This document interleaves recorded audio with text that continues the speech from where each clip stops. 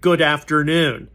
I trust that those of you who are being affected across North America right now by the cold spell, especially those of us in the southern states, are doing your best to stay warm and stay safe. Today, I'd like to briefly talk about why post-millennialism is gaining some support in various theological quarters. Many of us are familiar with the debate over pre- versus post-tribulationism. The pre-tribulation rapture being the idea that at any moment the Messiah can come and rapture up the believers to heaven before the 70th week of Daniel, also commonly labeled the tribulation period. A post-tribulational position holds to the premise that God's people will be supernaturally protected during that final 7-year period, and then near the end of that period, they will be gathered up to meet the Lord in the clouds as he returns to planet Earth and defeat his enemies at the Battle of Armageddon. But whether one is a pre- or post-tribulationist, both positions are pre-millennial. So both positions affirm that the Messiah returns prior to a 1,000-year millennial reign on earth from Jerusalem.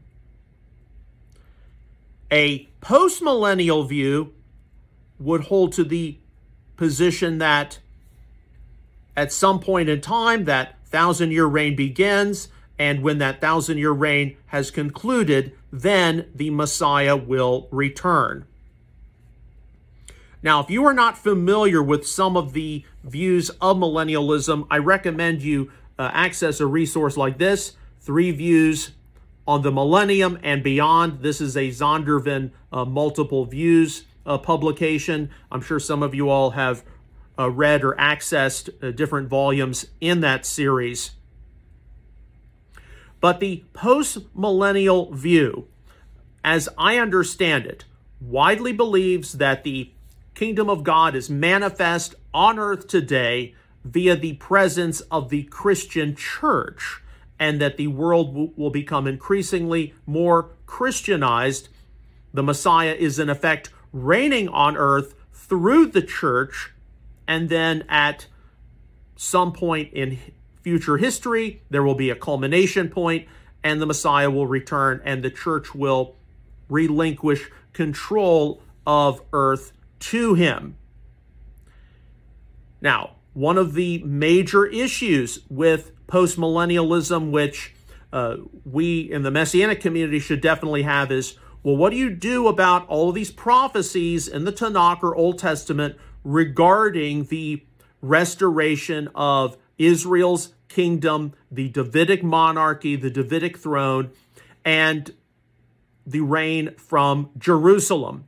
Frequently, what those who are postmillennial do is they allegorize or spiritualize those kinds of prophecies as being supportive of the reign of Christ on earth through the church. And so, yes, postmillennialism on the whole is a product of supersessionism or replacement theology.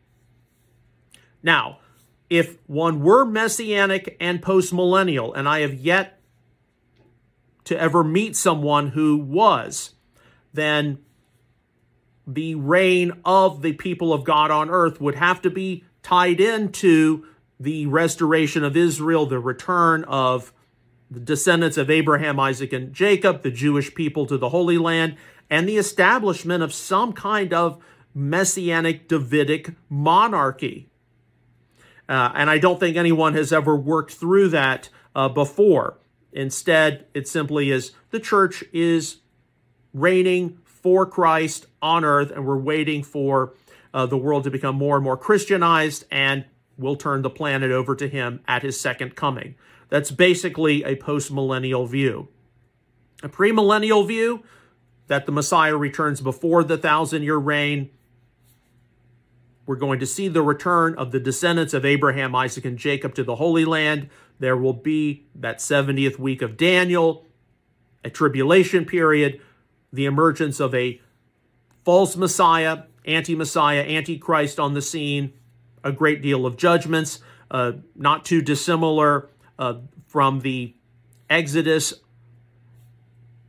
and the judgments God dispensed upon ancient Egypt, and then the second coming, the return of Yeshua, and the initiation of a 1,000-year reign here on earth with him present. Now, why is postmillennialism growing in some theological quarters? Well, the main reason why it is growing more than anything else is because of the idea that, well, in a premillennial schema, you know that the world is just going to get increasingly worse. Things are going to get more and more bad. You know, there's going to be great apostasy. There's going to be a denial of faith. There's going to be lawlessness, all these terrible things. So why do we as the people of God have to do anything about it?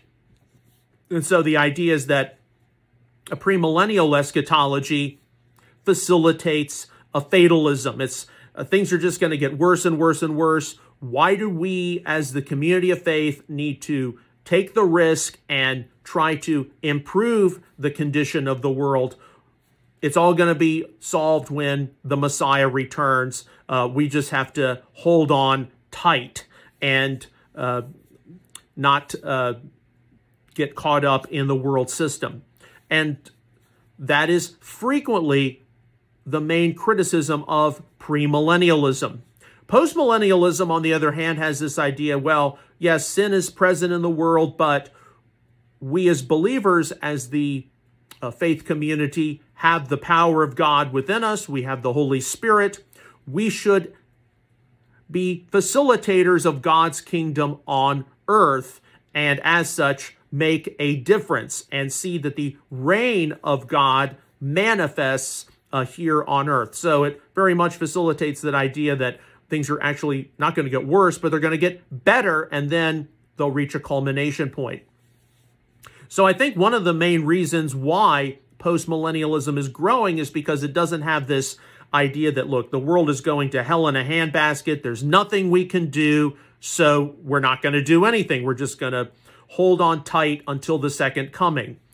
Postmillennialism instead holds to the premise that things are going to get better via the reign of the church on earth. Now, one of the things which does and should challenge us is some of the very first statements in the Lord's Prayer of Matthew chapter 6. Your kingdom come, your will be done. We, as the body of Messiah, are to be a manifestation of the kingdom of God breaking into our evil earth today. And as such, we are to see as best as we can the qualities and the character of the kingdom of God make a difference in the lives of other people, those who are lost in sin.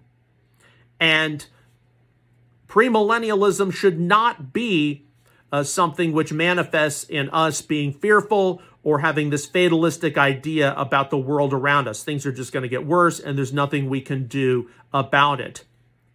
In 2 Peter, we actually see how it's the righteous behavior of the saints or the holy ones which is to hasten the coming of the day of God.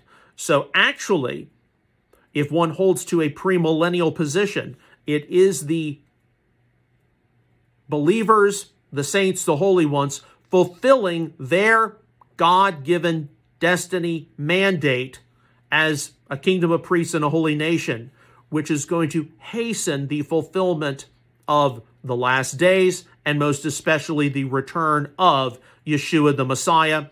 And it is my sincere hope and prayer that today's Messianic community, as it grows and it matures into all the things the Lord wants us to be, that we can take a hold of that in a much more significant way.